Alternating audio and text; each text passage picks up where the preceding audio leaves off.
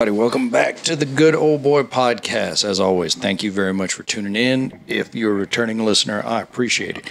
If you are a first-time listener, thank you very much for finding us. Good to go. As always, guys, if you're going about life, something is maybe not clicking, you're experiencing drift, you're experiencing some form of, I don't know, you just have no direction, you need to talk to somebody about something, do me a favor, jump in the show notes, click on the form to schedule a 15-minute quick call. Let's just talk, see what's going on. Maybe there's something we can do. Maybe, talk about something weighing on you. You got something troubling you. You got an idea you want to start. You don't know where to go. But just let's have a conversation. So, guys, we got a guest in the audience. We haven't had one in a while. I'm very fortunate for this man to come by and review my setup and my goods. He's been in the background. Shawn, what'd you have for lunch, man? What's up, guys? My name is Shaw Achibald of Wzdm Media, a digital content creation company. And, man, today I had just a little bit of Starbucks. I had some Starbucks for lunch today, but for breakfast I had some peanut butter kashi cereal and some hash browns. It was a great one. That sounds good, man. Yeah, man. Dude, this is kind of like surreal because I feel like I've listened to your show so often, and then it's like listening to you give the intro, and I'm like here with you. It's kind of wild. It's weird, huh? Yeah, it's kind of wild. when I was sitting on y'all's, and for y'all, Shawn is the man behind the media, the mixing, the mics, the video, all of it for the OTG podcast, which I was on a while back. And you've been a help for me just being able to be a sounding board. It's amazing how that network. But when y'all were there and doing your intro and y'all were reading it too, I'm like, all right, this is how it gets made, man. Yeah. You kind of see how the sausage is made, man. Yeah. It's so surreal. Like whenever I was going upstairs and I was like, all right, this is the studio. This is the studio or this is where I get killed at. But man, the studio was so thought out. The angles, the mics, the equipment, the layout, the comfort of it. So we've been spending a few minutes now going over my new setup and my situation here. So, and man, I just saw something I know that's going to be in the background. And I'm like, oh, that's going to bother the hell out of me. But I like the setup we have. Well, actually, it's not. I'm looking at the video now. No, it's not in there. So it looks good. The colors look really good coming out of it. The natural light coming in through the window. I like the setup because it feels very like lived in. Like it doesn't feel like some like production studio. It feels very much like this is just my spot, my kind of my area. I don't really know. Like it's like it's cool that it's your office and it's like everywhere you look, it's like a little piece of Buster everywhere. Like from the painting to the books to the Santa Cruz skateboard up there, which is really cool. It's just a lot of personality. Like I see the sword on the wall, the Scotty Cameron. That's sick, man. This is really cool. I appreciate it. Man, I always want this room to be comfortable whenever I have either people in here or I'm in here. You want to see something cool? What's that? Alexa, turn office lights purple. Hey. How's that light look? Dude, that's pretty nice. You like that? What looks better, purple or white, or what would be better lights? I don't know, man. I think that can be something that you kind of play with though a little bit, and it's just like you can have almost like a command set up with Alexa to be like, all right, podcast mode is on or something. Yeah. You know how like a lot of times where you'll see it like at a studio like on air or something is like red, like a red blinking light. It could be like a red light or something, or I like that. Yeah, that could be like a kind of a look, and it's like, all right, this is we're in podcast mode right now. I tell my kids all the time, I was like, guys, Daddy has like a childlike mentality about things, but he's got grown up money, so we're gonna be okay. Like all my kids' rooms have the lights that will change and dim. So at nighttime, I'll be like sleepy time, and everything shuts down. Music starts playing. It's man, you're like you're almost like a little Tony Stark setup going on around here. I mean, it's bad. It's pretty awesome. At one point during COVID, I had like 6 monitors going across here. It was ridiculous. So, yeah. I'm a Nice. nerd. I'm a little geek out like that. So No, man, I'm same here. I'm a very tech forward, tech savvy, I guess, whatever you want to call it, type guy. I love new technology, new like little trinkets, stuff like that. I'm a fan for sure. what's the eyeball on for the newest piece of technology you looking at? Newest piece of tech. So right now, as far as like that goes, I know that the new iPhone came out and all that, but it's not super interesting to me. The good thing about Apple products, for the most part, they make them really well, so well to where you don't have to upgrade them every single year. So I have an iPhone 13. It's been working fine. But what's really on my mind is lighting. I'm really looking for better lighting and better sound for like my photo and video setup. Yeah. So right now it's pretty good, but a friend of mine is going to sell me a pretty nice light that's lightweight, portable, and that's mostly what I shoot for, because I do a lot of like kind of run and gun. Just set up real quick, and then we're going to move to the next thing, and type of shooting. So it's like it has to fit a couple of parameters to really make it into like my kit, really. So yeah, lighting and probably like new mics or something for my wireless setup. Just something that's cleaner, better sounding. So You got the Rhodes. no, I don't have the Rhodes. I'm kind of cheap. I'm kind of cheap, so I always try to like. I've seen the Rhodes, and I was like, man, those are cool, but for the money, I'm like, there has to be something else out there.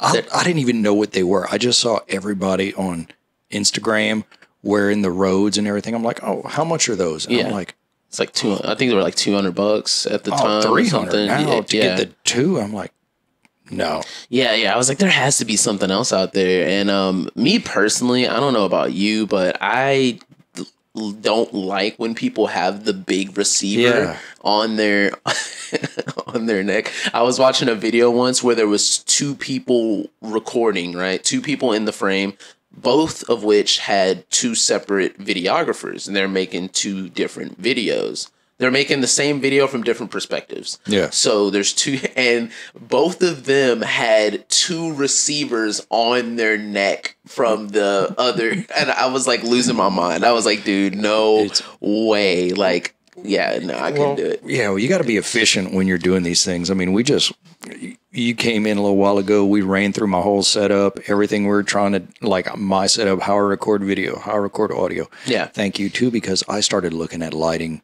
also when I was doing mine. And whenever I went to y'all's and you had the lights and everything, I'm like, I need better lights. So, I mean, I just got me, and this is the thing, how cheap I am. I have this simple, like, ring light from when my wife and all had their boutique business that was just laying around. I'm like, I'm just going to play with that and see what happens. Yeah. And I've liked what's come out. This probably could be a lot better, but it could be a lot worse. So yeah, I'm a huge advocate for that too. Like, use what you have available instead of always, because I've not like coming into this content creation, gear acquisition type thing. It's like I never always had the money to get the newest, best, shiniest thing. So a lot of times I'm shopping like the scratch and dent bargain section of it. Like, I'm like, hey man, where's the, okay, that's cool. That came out. This is version 5. What's version 3 looking like? Let me see what those look like. Was it you that said the other day on the podcast, I want to attribute this to you, but somebody had said, like, what would you say to somebody? And it was like, get really good with cheap equipment or like the lower quality equipment. Because if you can get good with that, then when you get the big stuff, because nowadays I know guys that whenever I started my podcast and what I did and going through, and they're like, hey, what did you do? What'd you get? And I just said, well, this is what I got. I mean, I've got a Blue Yeti mic sitting down here on the stand. Yeah. I should put that on the bookshelf just for looks. There you go. But then all of a sudden I knew guys who like went out and they probably dropped like $5,000 on stuff. Everybody had it. I'm like, wow. Like, you don't need to get some skills on it first, Exactly. Yeah. I think it's like, it's kind of a tough one because I also believe in buy it nice so you don't have to buy it twice as well. I really like that. Like, and when I think, like you said, certain things. So it's like when it comes to cameras, get you a nice lens, get you the body's kind of They kind of vary because the lenses can last for a lot longer than the bodies do. So I would say get you a nice quality lens that you can see yourself using for quite a bit more than just its intended purpose. Like if it's like, oh, it's a portrait lens, I'm going to use it for wide angle. I'm going to step back a little bit. I'm going to use it for telephoto. I'm going to step up a little bit. So I'll get you a nice lens that can really stand the test of time. When it comes to, I think mics and lights are two things that if you are going to spend a little bit more money on, I think that that's kind of worth it. And also too, if you're going to spend a little bit of money on something, I would say get you a decent computer. At the end of it all, we need a way to process all these things. You know, we need a way to, so it's like a good computer. And like I was looking at your memory over here, great. Have a backups on top of backups, because man, you never really want to have some crappy memory and it just like, you know, poops on you in the middle of a wedding or whatever type of content creation you're doing, and now you just lost it and you lost the backups and everything else. I had several instances where I was recording podcast and everything just crapped out, and it was like, I just lost it all, and we were a good 45 minutes in. So yeah. So how did you get into content creation? Because I really like. I got to give a shout out to Jared for this, because Jared has kind of brought together this band of guys around here, right? Yeah. Who, and I told my wife, like, one of the first times whenever we went to El Cubano, and we all had cigars and everything, and it was me, it was you, it was Phil, it was Jared, it was Fernando, and everybody, you know. I think that was everybody there. But I came back from my wife, and I'm like, these guys are cool. I was like, I like these guys. We were talking things on a different level, man. But so how did you get into this content creation space? What brought you into there? It all started with a picture of a cigarette box, I guess is how I can like really kick it off. What kind of cigarettes? It was a friend of mine had, I had been taking pictures when I was like in, I want to say 11th, 10th grade in high school. I was kind of screwing off. I really had no direction, class clown, you know, how that whole thing goes. And I never really found anything that I was really, really liking, you know? Yeah. I always had like a little, I always had like an inkling for like drawing and kind of stuff like that, but never really pursued anything. And so I would take pictures of people's cars and, you know, my friends' cars and just what are going ons at the time, and edit it on my little Android, you know, my slide or whatever. But people were liking them. They're like, oh man, these are sick. Oh man, that looks good. I'm like, really? You think that looks good? I was like, yeah, okay. You like it? Yeah. So after that, later that year, my friend took a picture of a cigarette box, and this was just right off the camera, flash, just right, like boom, right on it. And it was just super blown out.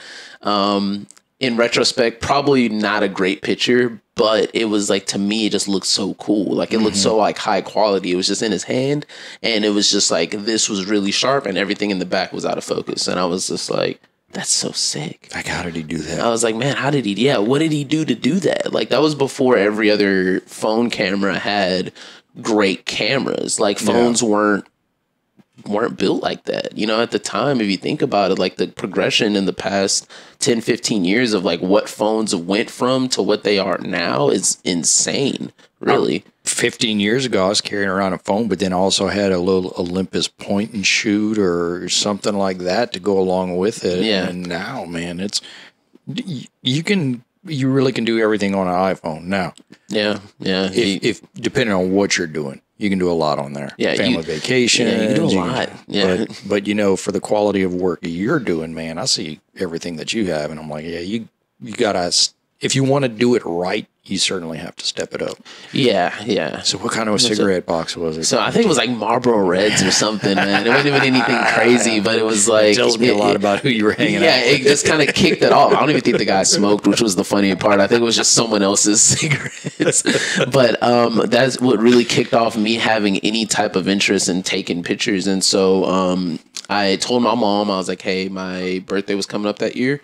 And I was like, yeah, you know, this year I just want a camera. That's all I want. And my friend actually, who took that picture, he gets into things and gets out really fast. So he was selling that camera, and it was a Canon T1i, and my mom bought it for me that year, and I just would take pictures like crazy. Every chance that I got, I was like walking around. I got my big old DSLR, and I'm like, we go to like Chipotle. I like sit it on the table. There you go. Like, dude, I'm bringing that thing everywhere with me. And I got really, I was like, man, I'm really liking this. This is cool. This is the first thing that I was in high school. I was like, dude, this is something. I found my thing. I found my thing that I really like.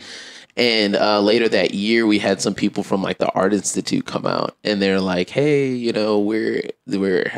have photography classes. It's like 90% hands on." And I'm like blown away. I'm like, dude, it's all falling into place. I started taking pictures. I really like it, and I got a camera. I'm loving it, and now I'm about to go to college for this. This is amazing. And so they're like, yeah, it's 90% hands-on. I'm like, great. We shoot all the time. Great. Edit all the time. I'm like, dude, this checking all the boxes. Checking all the boxes. And then so I graduate, and a couple of weeks later, I actually called the Art Institute. I'm like, hey, my name is Shawn. I'm interested in enrollment. And they're just like, you'll come here, and it's a 3-year bachelor, and they're telling me all the details and all that. And I'm like, hey, okay, man, like, I don't mean to cut you off or nothing, but I was like, how much does it cost? Yeah, there we go.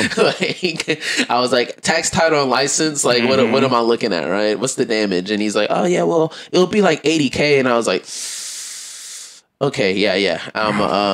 I'm gonna talk to you like never. Click. And just let me talk. I gotta free up some funds, y'all. Hold on. Yeah. let me call Switzerland. yeah. Let me move some money around in my Swiss bank account, right? No, but I was just like, that like little dream there it didn't really die, but it gave me like a little bit of perspective. I was like, ooh, man, because I was starting to shoot more and more, not really for people at that time. I was very, very like green, very freelance. I was just shooting whatever I could. I told this kind of story on Blake's pod, and I was saying that I like to use this from the Keen to the squat rack. Is like, I like to shoot at the time, and even now I'll just shoot just about anything. And try to be as versatile as possible. I have noticed that about you. It's like you got a food truck with the Inspire the Coffee guys. Yeah. Then you're in the gym. You've got a lot that you're looking at when you come to you. I mean, you did shoes the other day. Yeah. But that just tells me that you're just working on your craft. Yeah. You got people who are like, I only shoot this. It's like, okay. I mean, pigeonhole, maybe, hey, you become the best whoever shoots weddings or portraits or cars or whatever, man. But I don't know. I like somebody that's not afraid to get into it and be like, I'll try whatever. Yeah. I'll try just about whatever. So when they told you it was $80K for that school, was that like your first bit of resistance into where you found something you really liked, you were like, yes, I'm going to go do this. It's like you said, it was all lining up. But then all of a sudden it's like, oh, that's out the window. Did you see that as any kind of resistance to it, or like, was it just, I got to figure something else out? I think it was, I guess, thinking about it, it was a bit of resistance, but with that resistance, I was like, I need to figure it out. Yeah, it was like one came because the other. It wasn't like, oh man, the resistance came. All right, I'm selling my camera. Like, it was just like, oh, okay, cool. Well, let me figure it out. Let me see if that's even plausible, to do. And this was in like 2013, 2014. So it wasn't like this was the first or second cameras out. We photography, more on the photo side, was a very, very relevant form of making a living. So I was like, man, let me try it out and just shoot and just see what I can learn on my own. So I enrolled at old YouTube University, man. And Hell yeah. You checked my settings. That was YouTube University. Man, yeah, I'm a YouTube University alumni. I went back a couple times and come back out. I still study. So yeah, man, I'm always hosting classes. Yes, sir. So I started doing that, just looking at a lot of YouTube, putting putting in a lot of like the reps, I guess, actually shooting, trying things out. One of my big things was always shoot as much as you can. Like something I always try to tell people that are coming up and trying to really get into content creation or just photography, videography. I always tell people, I'm like, just try stuff. Just try stuff, get your camera. And I would always tell people, get a crappy camera that you don't mind like beating around a little bit, because I encourage people to take their camera everywhere. If you want to get used to shooting on it, all right, take a bunch of pictures. They are probably not going to look the best, and that's fine. And then you take those, edit them, find out where you made mistakes, go and do your research on how you can fix those mistakes, and then you apply those to the next time that you go out. So, just try to shoot as often as you possibly can. And so from there, I would just take pictures. Anytime I got a chance to shoot, I would. And eventually people started giving me money to take pictures, and I was like, this is crazy. You're going to pay me to do this? I'm like, what? So that was wild. And things really started to change once I got a job. I was working at a pawn shop for a while, and it was like in a real kind of rough spot in my life. Like I started working there when I don't think I had a car. Don't think I had a camera for the first time in a long time. I didn't have a camera, like a dedicated camera, and I was biking back and forth to Whataburger. I worked at Whataburger for like. Which one? It was the one in it's the one that's in Seabrook. Or it was in Seabrook, but it moved to Kemah when they did like all that reconstruction and whatnot. Yeah. So it was that one. And when it was in Seabrook, I worked there for like probably like a week or something. Mm-hmm. I'm like biking back and forth. I get there and it's like, they're like, how old are you? I'm like, oh yeah, I'm like 23. And they're like, wow, you're old. And I'm just like, damn, I don't think I'll ever forget that in my life, dude. I was like shaking in my core. They were like, oh yeah, our night manager's like 19. And I was just like, I hate this. I hate everything about this. And so I got a job at a pawn shop, and I was just there like for a while. But I picked up a lot of work, a lot of clients from there. I got my first wedding shoot there. I did that, and I was freaking out just because I had never done something like that before, and it was the most money I'd ever been offered to shoot anything. Can I ask how much was that? How much do you think it was? I'll give it. First one. How big was the wedding? It was pretty big. It was a Mexican and a white family, so it was pretty. They got big. Money then. Yeah, it was pretty big. Yeah. It was a lot of people there. 10,000. Nah. 500. Okay. $500. Yeah. $500. But dude, my eyes were like, boom. Yeah. I didn't know what to think. And so isn't that amazing whenever you start like some kind of journey, you're like going at something, you're like, I think I want to try this. And you get that first one. It's like, you're going to pay me for that. Yeah. Like, hell yeah. So. Yeah, man. It's it was crazy. It was really I didn't know what to do. I'm sitting here like, man, I got this budget now. I got a budget now. And I remember asking a friend, because I was gonna shoot video there. I didn't shoot video really at the time, so this was like this was also my first big wedding and my first bigger video shoot. So I was very new at that, and I was just like, oh, okay, cool. And so I remember reaching out to a friend, and he canceled on me like, I want to say a week or two before the wedding. Like he was like, no, I can't come. I offered photo and video. Very stretching myself very thin, and push it, try it. I was like, oh yeah, let's do it. Photo and video, figure it out. Perfect. Yeah. And build the plane on the way down. Dude, yes. And he cancels on me, and I'm like, oh man, okay, whatever. So I'm like set in my head, like, okay, yeah, I'll just shoot it myself. I'll just switch back and forth. No big deal, right? And my friend of mine, real good friend of mine, his name's Josh. He came through, and way more experienced than I am as far as like just the professional shooting. Mm-hmm. Like I was very intermediate. freelance, just kind of do the camera, starving artist, whatever you want to call it. Yeah. You know, I was that guy. And he came, and I wouldn't have been able to do that wedding without him. Yeah. And that really put a lot into perspective as far as like the experience, the time and effort it takes, the how serious you need to take it to be able to make a living off of it. Like he was the first person that I had ever met, like in real life. Of course, I've known, like I know that there's professional photographers out there and videographers out there, but it's different when you know the person. And he's the first person that I ever met that was making a living off of it. And he's not. I think he's like a year or two older than me. I don't even know if he's that much older than me. When you saw him for the first time from your friend, and there was that different aspect of like him on the job, I guess. Did you look at him and be like, oh, this isn't the guy I know?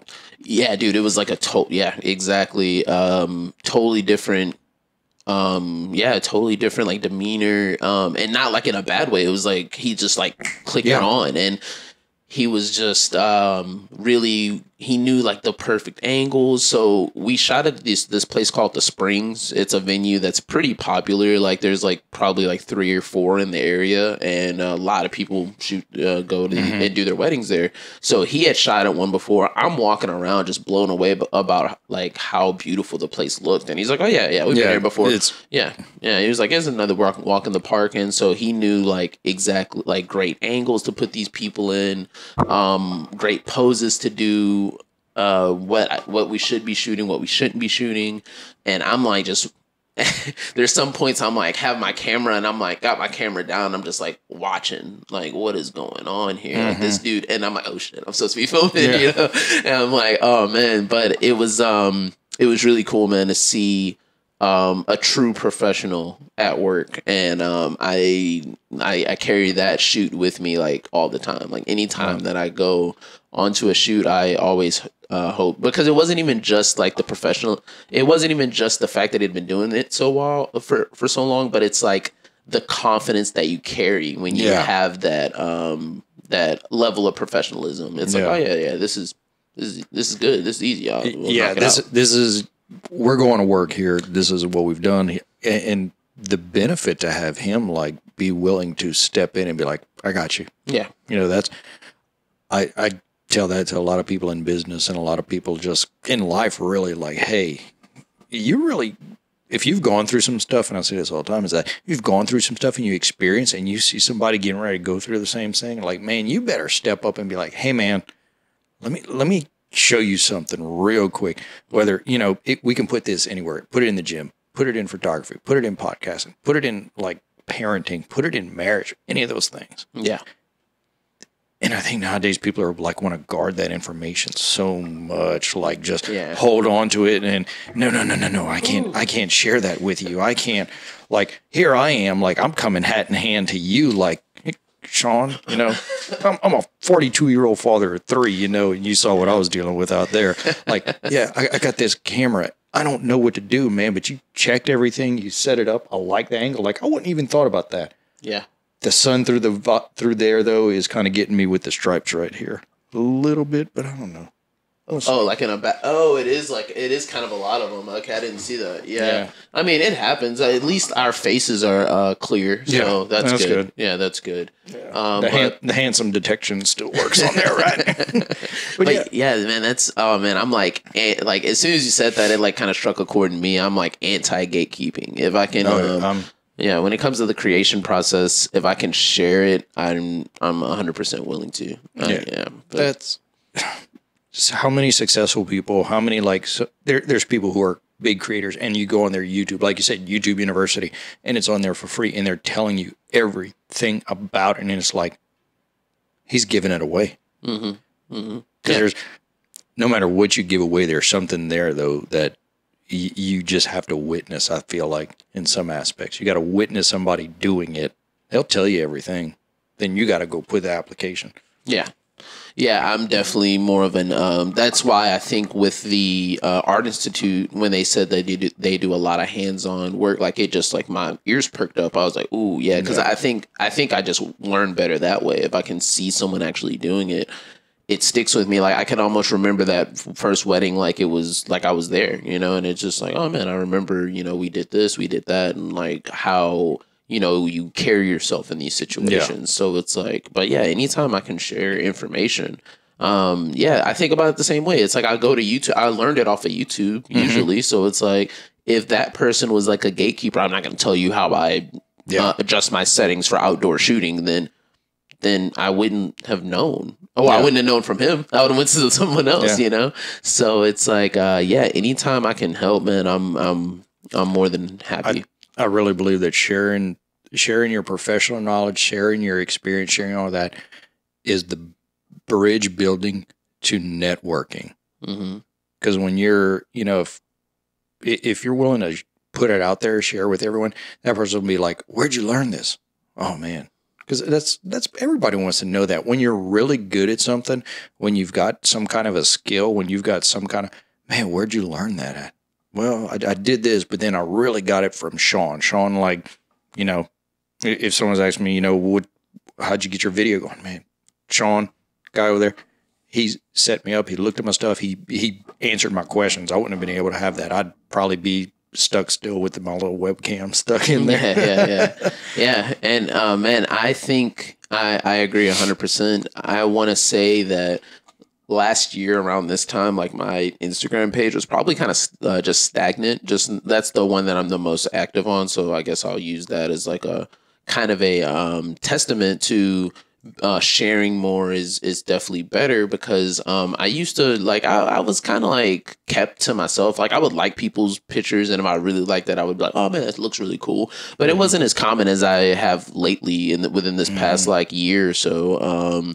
So I started reaching out to more people and being like, why am I like afraid to tell people that I know that I like their stuff? Like that's kind of weird. Like I need to just be like, yeah, no, I like it. I'm a fan. I'm a fan of your work. I'm a huge fan of the work that you put out. And I don't care if anyone else knows or I know or I want you to know that I like it, and that's fine. And so I started doing that more.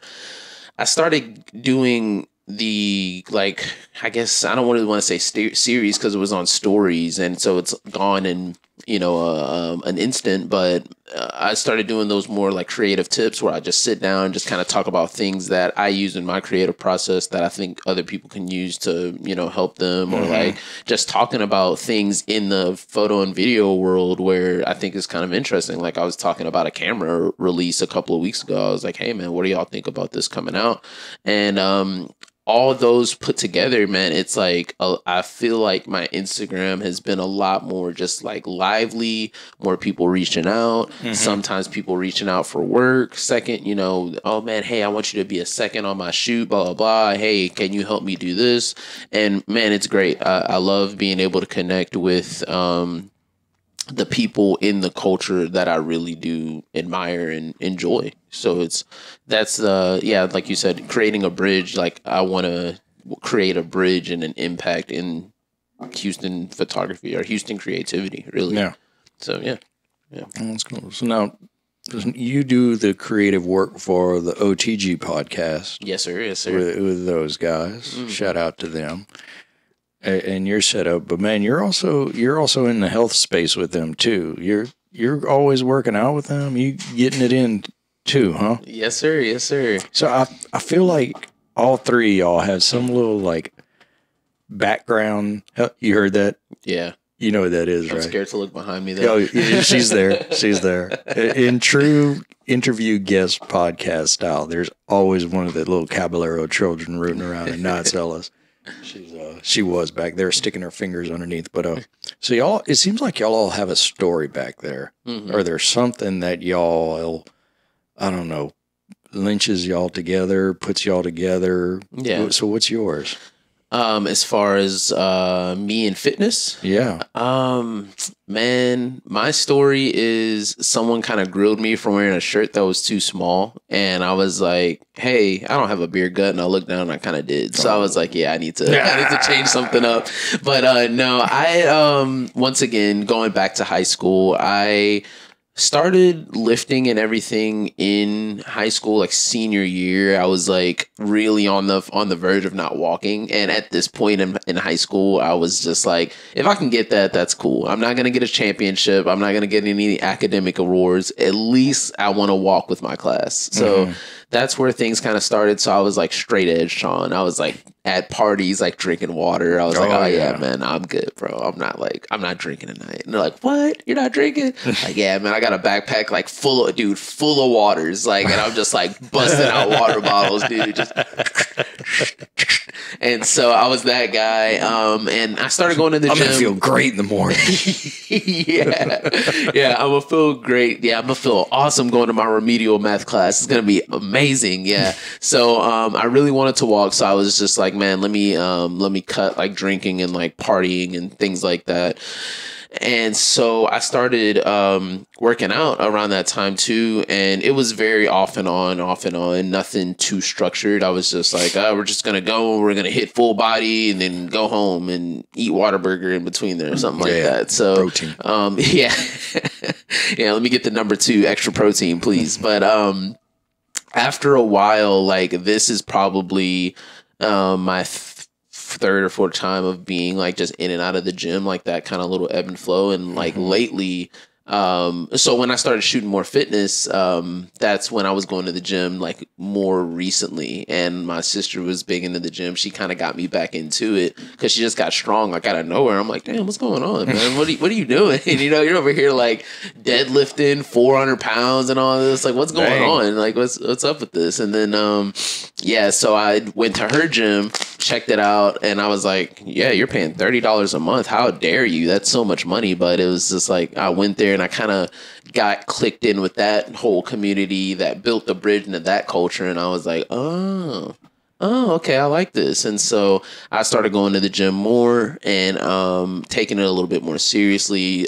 getting down with like a more structured actual workout regimen. And then I had that time when my working at the pawn shop, and we're just chopping on each other, you know, busting each other's balls. And this one guy's like, man, you look like this girl that we know that has a beer gut. And I'm like, no, I don't, bro. I'm wearing this like shirt, and I look back now, I had no business wearing that. I had no business, bro.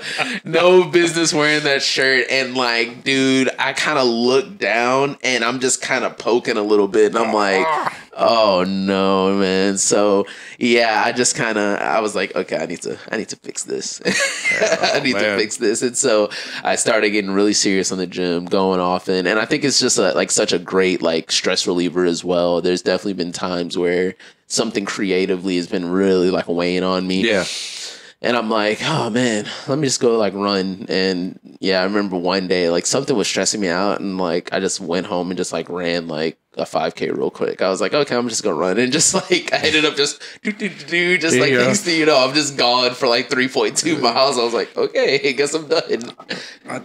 You know, you hit that like the whole when you're stuck with something or whatever, just go work out, go put your body through stuff, because it's like, okay, if your brain's not going to work, the muscles need to work. Yeah. And it was so funny when I got done with OTG podcast, I was like, man, I really wish I could have like talked about this or that, or you know, there were so many things afterwards. I'm like, maybe we should do a part 2. And that was one of them. Big is like, you know, the amount of mitigated stress release, as well as like just clear your mind to perform, create everything. Just it works, dude. 100%. I've came up with some pretty like wacky ideas while like running or like lifting or something like that. Oh shit, I bust out my phone, I'm like, you know, cranking out like on the notes app, like trying to figure it out. But yeah, man, it really just helps kind of balance me out a little bit sometimes. Like there's definitely times where it's like life is just kicking you in the ass, and it's just like, man, let me just go lift something. Let me just go lift something real quick.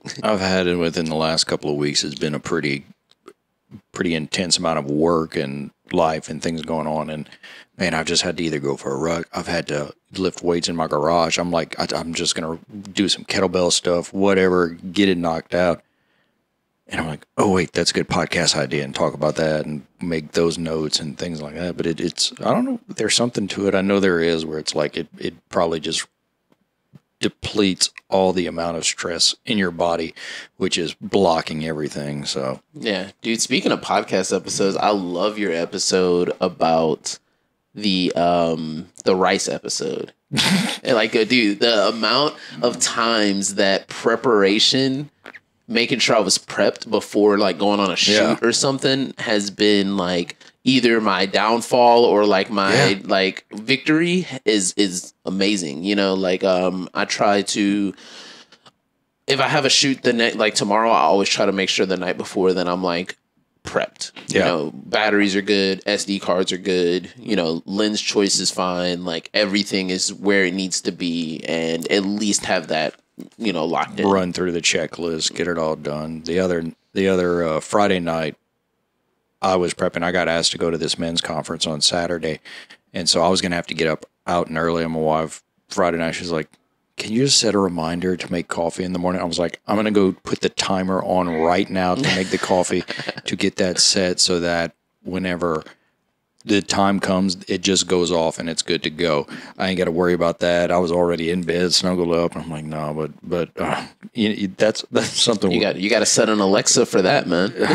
Alexa, make coffee, please. That would be great.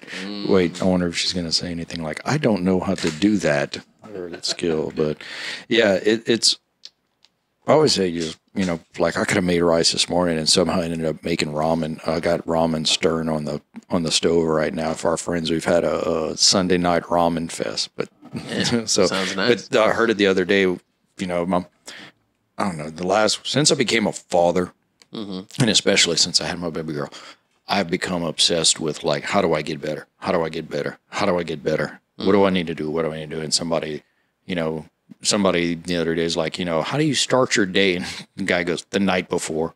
I'm like, there it is. Yeah. There it is. Because definitely. We would, you know, we homeschool our kids. And so in the mornings, we were waking up to go. And sometimes I had to be out here early. Sometimes I'm late. If I've got like a Teams call or something, I'm going to take it from the house.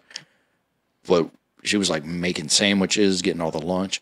And so now it's like, hey, let's get it all done the night before, everything laid out, everything ready to go. Kids wake up. Y'all know what y'all got to do. We know what we got to do.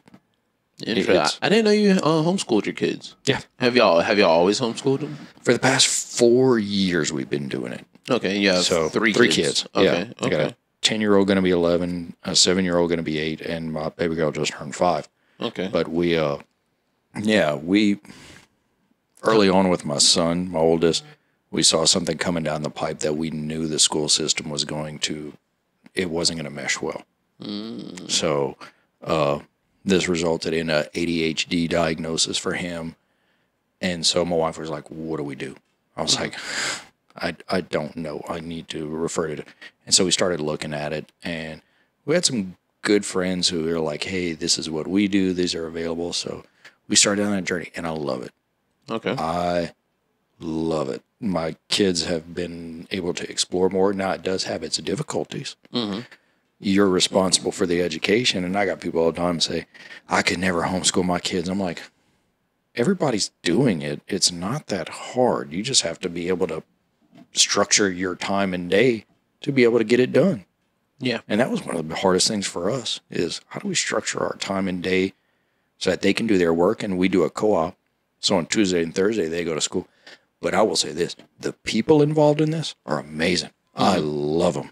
These are some of the laid back, let your kids roam, let your kids go people. So, and the structure of your day is so important. It's super, super important. I think that's when, and myself included, we run into times where we feel like, I don't have enough time. I don't have enough time in the day. It's like, if I have like a day that it's like, okay, I have to shoot, lift, go on a walk or, do whatever, it's like, man, that's such a nice day because I know what to expect and what's coming down the pipeline. It's the days that it's like, I really don't have anything planned. And that's when I get kind of like antsy. I'm like, ooh, man, what's going on? Like, what am I going to do? Am I doing enough? Am I doing too little? Now I'm scrolling whatever and I'm watching other people put stuff out and I'm like, am I doing enough? Well, so it freaks me. That's what freaks me out. But structure is great. So I've been working hard to like put out a podcast a week, and I told my wife, I'm like, one of the hardest things right now is to get somebody to come in here and sit across from me and spend an hour or so. Just let's talk, let's do that. And I love doing this. This is the fun part of it, having these conversations. And so like, she is on board duty at Little League, so she was there. In fact, she just walked in behind us a little bit ago. She's heading Allison. But, I got 2 kids, and I'm like, my kids are old enough now, and I'm like, I texted the whole group, that group, and I'm like, I have some time. Who wants to come? And then it was you, and then Philip's like, well, I don't want to be busting on Shawn. And I was like, I'll let you know when I'm done here. Maybe I'll get 2 today. But that was like, yes, that's part of it. Have structure it, have a plan, work the plan, as they say. Yeah, definitely. Yeah, I always tell people that like my joke is like I want a dog. I want a dog so bad, but it's like, don't do it, dude. My day, there's some day like yesterday I left for work at like I had a shoot earlier in the day, so I left and did that at like 8, and I didn't get back home until like 3. Yeah, like so. It's like having a dog would make it so tough because it's like now, but it's like the idea of having like a goofy little guy just like hopping in your car. This is my ride or die. Yeah, my ride or die, dude. It's like that idea is so cool to me until like he chews like my SD cards or something. Yeah. I'm like, oh man, I got to put you up for adoption, buddy. I'm sorry. Yeah. We've got 2 dogs and we have a 30-pound Aussie Doodle and we have a 70-pound Labradoodle. Oh man. And so the 30-pound Aussie Doodle, like I'll come home and she'll have tore into the trash. Happened last night. The 70-pound Labradoodle, like I'll be cooking for the kids and everything, and next thing I know, he's swiping pizza off the counter. Yeah, and I'm like, yeah. Like this dude ate an apple the other day, like a whole apple, and I'm like just watching him, and he's like looking at me like, "You gonna come get this?" I'm like, "No." Yeah, and they're just so goofy. I'm like, oh my god. Yeah, I think they're so. I'd say this: if you get one, you almost have to get 2 because then they can keep each other's company. Yeah. And for us, we had dogs, me and my wife previously. They passed away same day. Well, we put them to sleep the same day. By total coincidence. It was like one of the strangest things. We're like, we really doing this? Yeah. Like that's tripped out. It was. Yeah. And then for a while, it was kind of nice because like, I didn't have to worry about dogs were taking care of it. And my wife was like, I really like this dog. Look at this one. Which resulted in me and my boy driving to like Dallas to pick up this dog in Weatherford, Texas. And while we're there, we're at a pig show. So yeah, that's a tangent I can go down. I seen a TikTok the other day, and dude, it like, I don't even have a dog, and this one hit me in the heart, but it was like, remember your dogs are your best friends for like your whole life, but you're their best friends just for a short portion of their life. Something along those lines. And I was like, oh my God. Every once in a while, like even with these dogs, because my other dog was named John Wayne, and every once in a while I'll be like, John Wayne, and Kelly look at me, she's like, what? I'm like, my bad. So but that definitely hurts losing one of those. Yeah. So what's your process like? You said we said, your processes, your schedule out and everything like that. What's your process like after when you've done a shoot and gone through it and looked at it? Because you asked me like, hey, you got any editing software or what? And I'm like, I'll spray and pray. I'll record this. It will be up and ready to go. The YouTube card's going straight in and going up to YouTube. I'll probably put a thumbnail on there or something, but that's it. What's your process? What are you looking for when you do this? Okay. So and I don't want to say this because I see people who are content creators, and I'm like, what are you really creating? What are you looking for? What are you trying to bring out? Okay. I guess is my, Yeah. All right. So, I guess I'll go through like I'll use our podcast for an example. So podcast day. It's a Monday. We usually roll in there around. It depends on scheduling. Usually between 2 and 5, we're going in there. If we have a guest, we try to get there, talk with them, kind of introduce ourselves. So we're all pretty knowledgeable of each other. You know, in some cases, we know the person quite a bit beforehand, so we can kind of hop right into it. In other cases, everyone's new to each other. So I get there first. And I leave usually about an hour to 30 minutes before Phil does from the gym. And I go there, turn on all the lights, make sure everything's good there, get the camera set up, make sure they're all good there. So we have 3 lights, 3 cameras, and 4 mics. And the recording, like, Focusrite, the Rodecaster. So those are the 3. Those are all my responsibilities, making sure that's all good. So I go through, I hook up all the cameras, make sure the monitors are good so I can see everyone's angle. And usually about that time, that's when Phil or Daryl or the guest is walking in.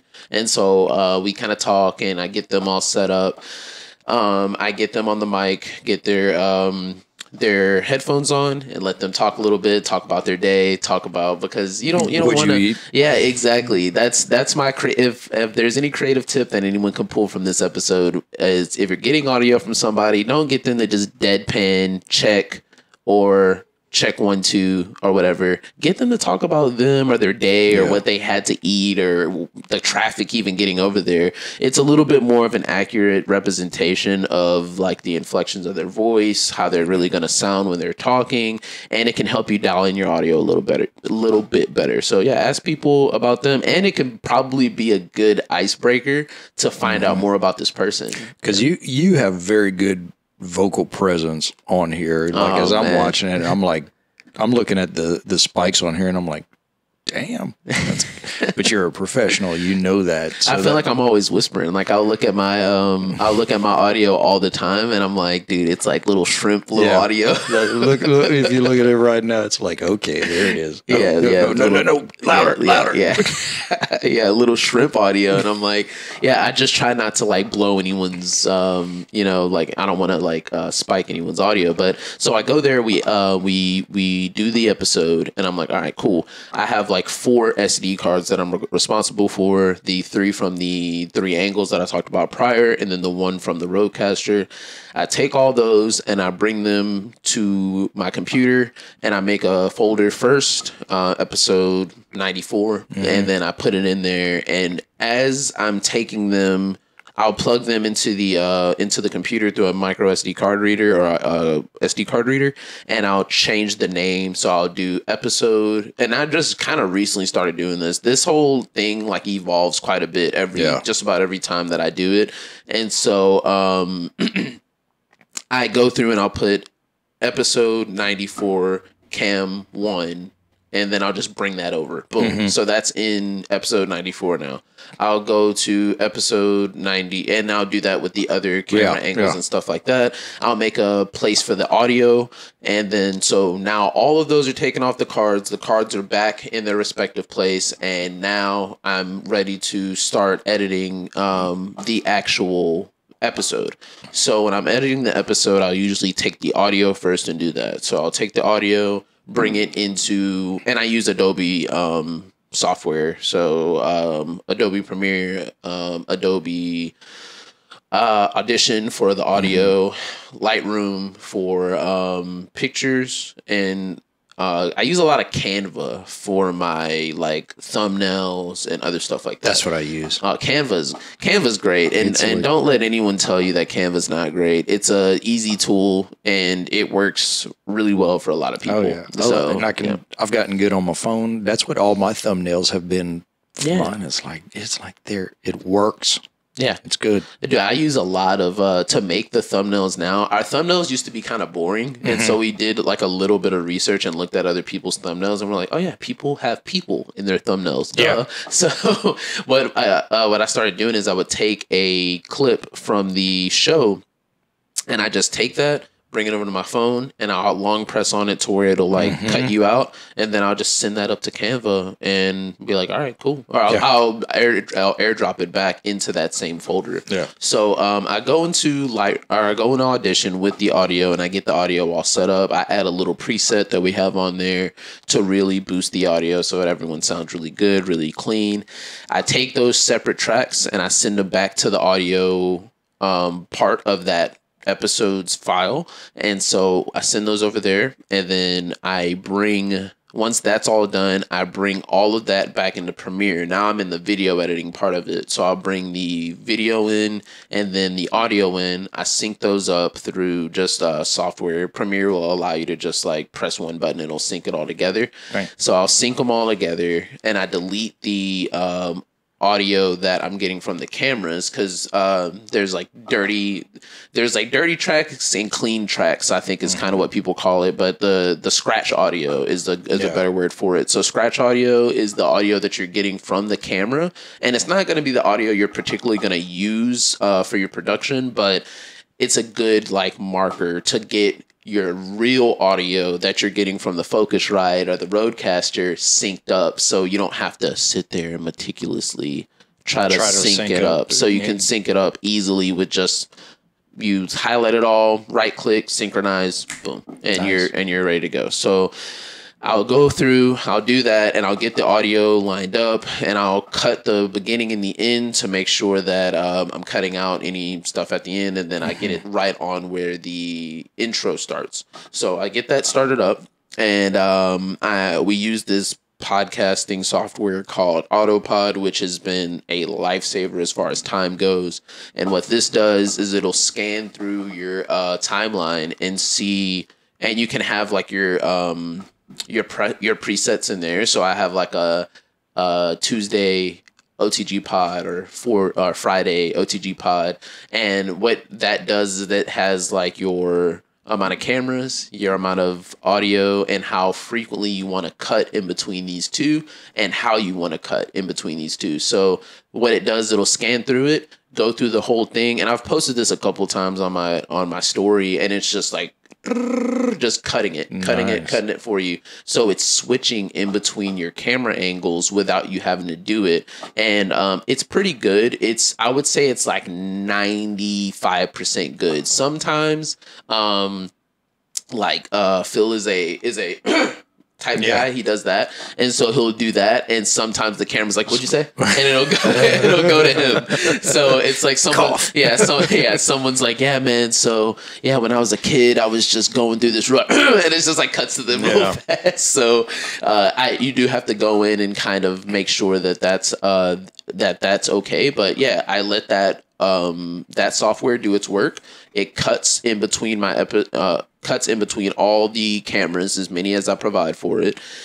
And then I go through and I bust out my little notebook and I'm just making clips from there. And I try to find just some real banger clips that would be good for the client or ourselves, whoever's on, not client, but our guest. Yeah. So whoever's on there, and or like, for the page or whatever, just like very good shareable, information. And then I'll go through and like, it depends on timing, but I'll kind of like add some flair to it, add some like little goofy, little animations. You're very good at that. I like that. The ones like you sent me whenever I was on there, I was like, how did he do this? This is like so awesome. But I didn't want to be that guy. I'd be like, how did you put the little subscribe button on there or what? Oh, dude, no problem. What the hell? I was like, there's a good video I can send you from Canva that does that.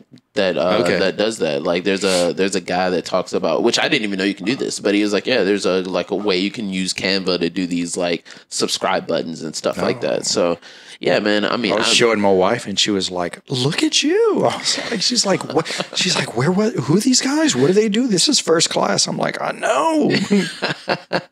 Dude, thank you. I appreciate that so much. It was it's a good time, man. It's really cool to be in a position, and it's like it's almost like a pinch me type moment, really. Like it's like because way at the beginning of this whole thing we're talking about, I was like standing at my friend's house.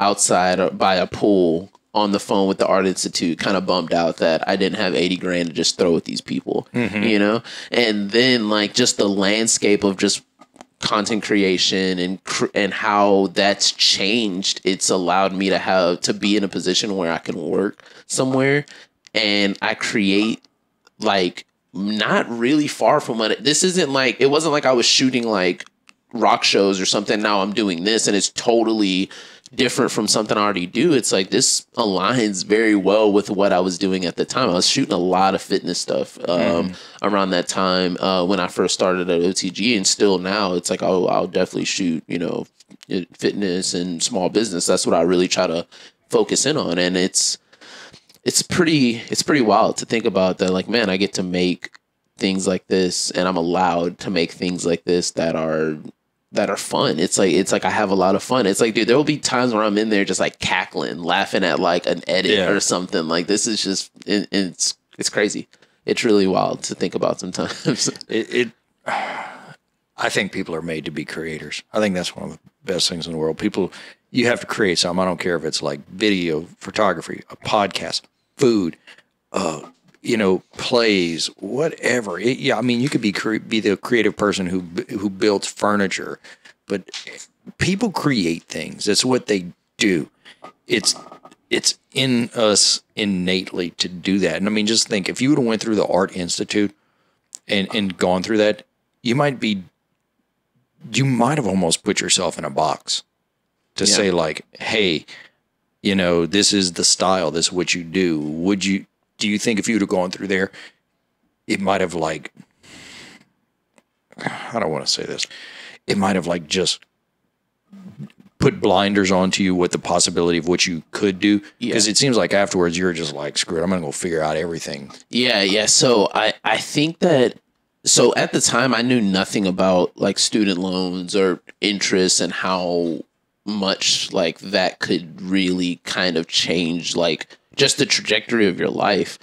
80K, I couldn't imagine having to like pay back 80K. Yeah. And like, you know, with probably every single picture you sold or video you did would have been gone to that. Exactly. And that's the thing that I think could have, and that's why sometimes I tell people don't get super expensive gear too. You know, that's something that can really kind of pigeonhole you to where it's like, I'm not shooting this because I like it. I'm shooting this because I'm trying to pay off Sally Mae. Or then you really going to enjoy it? Yeah, exactly. It's like, are you really going to be in it? Are you really going to, you know, oh man, I got to pay off this $5,000 camera. I got, you know, a credit card that is 0% interest now, but it's going to be 30+% interest if I don't pay this thing off. So it's like, and then you're taking the deal like where somebody's like, well, you charge $250 for something. They're like, well, I'll give you $100. Like, well, it's $100, so I'll take that. Exactly. And then are you really doing what you want to do? Are you really? Because you're gonna think about, if you have to take that big of a cut, you're thinking about it the whole time.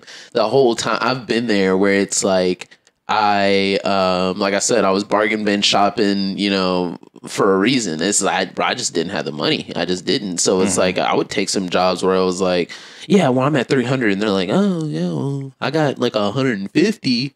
And I'm like, well, I guess I got 150. Let's do it. You know, and it's like, it is what it is. I think, and I encourage people to take, to shoot as much as they can. I do think that people should do free work, in, you know, within certain parameters, of course. Weddings for free, I would probably stray away from a free wedding. That sounds, because usually if someone is going to take on a new photographer, a new videographer for a free wedding, they're probably going to be the person with the lowest budget, but with the highest amount of expectations. Oh God, yes. Yeah. Oh yeah, well, I'm going to need you to get the picture of the bride, the groom, the grandma, the great-grandma, the great-grandpa, the great-grandma's grandpa. I'm going to want all the proofs. I'm going to want the raw. Look, when we started, I didn't know anything about this stuff. And when we got married, and then when we do like our family photos or stuff like that, and it's like, wait, what do we get? In fact, we're going to Colorado next week for family vacation. Nice. And my wife found a girl who does like photos there, really cool things. And I was like, well, all right, well, how much? And she told me, And I was like, well, what kind of photos we get with this? She's like, I got to check and see if we get the photos. I'm like,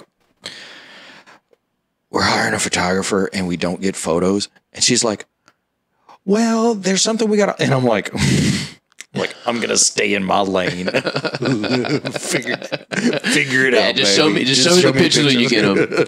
Show me the one I got to, which one are we going to post and which one are we going to hang? Yeah. Man. It's crazy about that. Yeah. So I think that, to kind of double back on the question, I think that definitely would have, mostly because of the money aspect. I think that I'm not saying that the Art Institute in like college for a creative thing is bad. I've never experienced it, so I don't know. I just know sometimes it can be really expensive, and there's a lot cheaper ways to get into it, aka just go out and shoot. Yeah. So it's like, but I think that some people need it though. Yeah, that information that you learn in there can probably be invaluable. I have no idea. You got some people who can watch something, figure it out, get it done. Mm-hmm.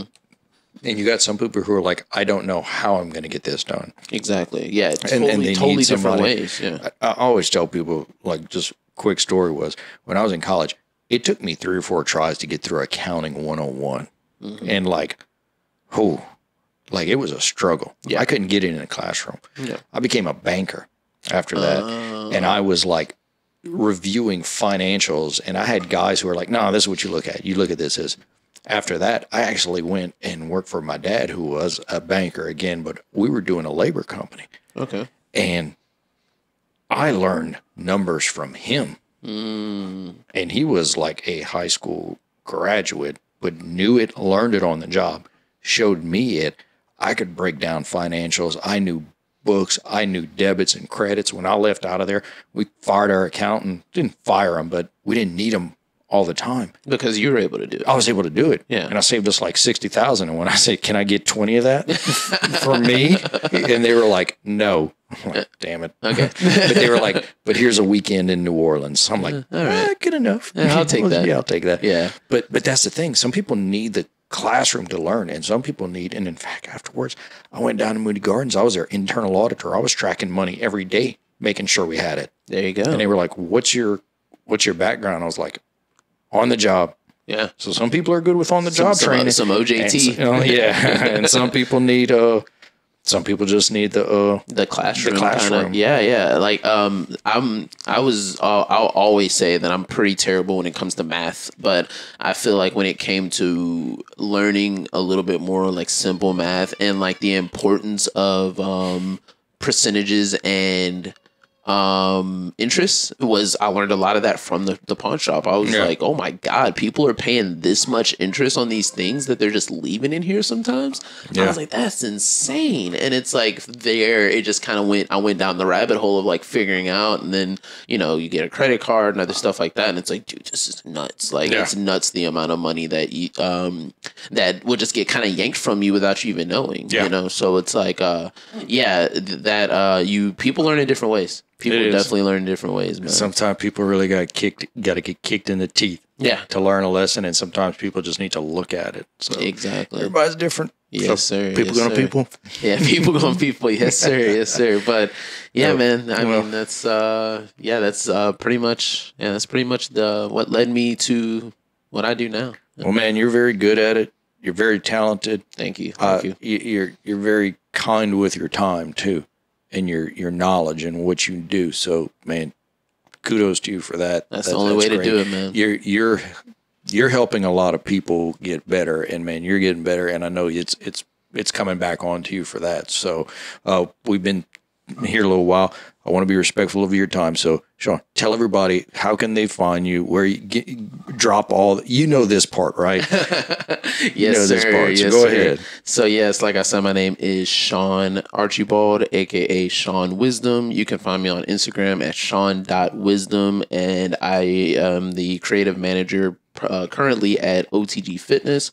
Also on Instagram, OTG.FITNESS, and also other platforms. If you want someone to kind of talk to about the creative process, I don't know everything, but I think I know a good amount, and I, probably can help you along your way in your process. So shoot me a DM, Shaw Achibal on Facebook, if you wanted to talk on there as well. Yeah. Shawn, thank you for coming on. Really appreciate spending some time with me Thanks here. for having me, man. All right, guys, everybody, thank you. If you've gotten some kind of, benefit from this, you want to create something, you're looking for a little bit of wisdom, you got my man Shawn here for it.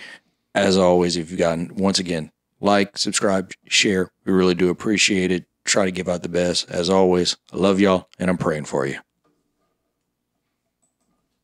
That was sick. I like that one, man. Hell yeah, that was sick.